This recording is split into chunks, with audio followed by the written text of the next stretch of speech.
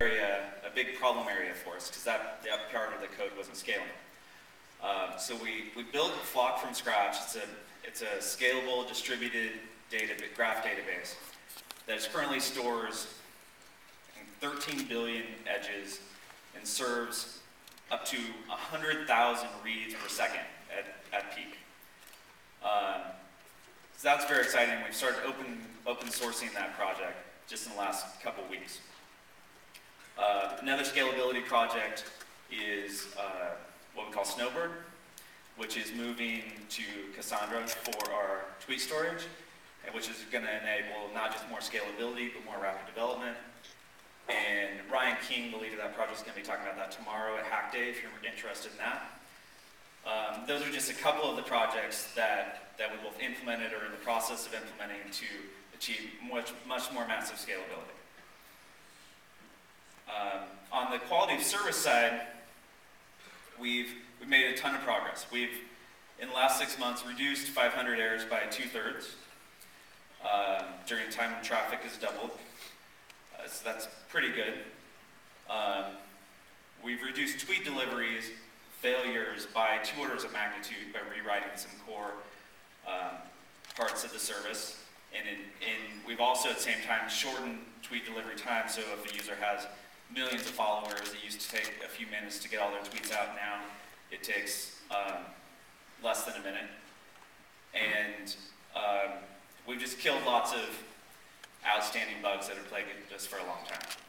We're happy with this project progress, not nearly satisfied, but quality of service will continue to be a big focus for us. So on the rapid development point, our goal is really to enable our team to build on Twitter as quickly as possible at scale.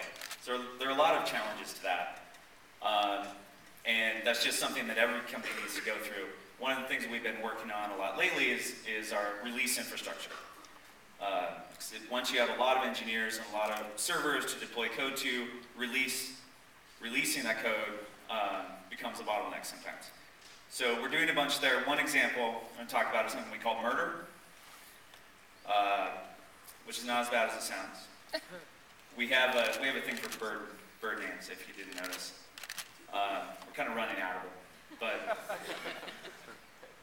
But so this was a cool project because one of the steps in deploying, of course, is transferring files to all the servers. And we now have hundreds and hundreds of servers, and just transferring the files was taking a long time. And we like to release many times a day. We're all about rapid iteration and rapid deployment, and so this was slowing us down. Turns out there is a fast way to send files to many computers at once. It's called BitTorrent. So one of our engineers, Larry Gaeta, had this insight, and on the side he wrote a tool to use BitTorrent to transfer lots of files. And it took the average time from 40 minutes down to 12 seconds. So we've also open sourced that project. And it's just one example of the stuff we're doing on the release side of supporting rapid development.